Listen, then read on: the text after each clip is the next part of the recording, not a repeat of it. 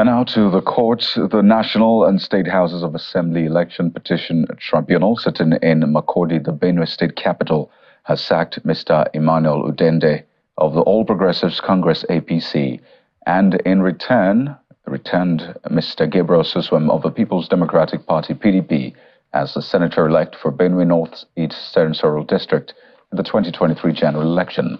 The chairman of a three-man tribunal, Justice Orizik Ikowa, and a member of the tribunal held that the petitioner, Mr. Gabriel Suswam, proved the allegation of overvoting, mutilation and cancellation of results and election malpractices in 5 out of the 7 local government areas of the senatorial district. The tribunal chairman discounted 51,895 votes from Mr. Emmanuel Udende's votes and 21,229 votes from Mr. Gabriel Suswam's before recalculating their final votes, leaving Mr. Suswam with 90,570 votes to beat the incumbent Mr. Emmanuel Udende, who is left with 82,699. One of the tribunal members, however, disagreed with the decision. Were cancelled, were not valid for the first respondent, so they were supposed to be collected in favor of the first respondent, the first petitioner in the matter.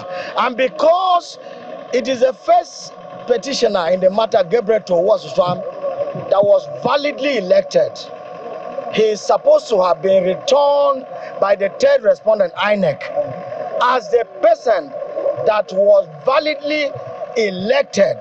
So the court has ordered that in that regard, the certificate of return that was issued to the first respondent in this petition, Emmanuel Udende, should be cancelled and a fresh return certificate be issued to the first petitioner, Gabriel Suswam. It is something that is normal when you come to court. A party is bound to win, one party is bound to lose. But the good thing about losing in a matter is that there are appellate divisions of the Court of Appeal, from the High Court to the Court of Appeal to the Supreme Court. So it is not exhaustive. Yes, we've lost here, but at least we still have an opportunity to also look at the judgment and express ourselves.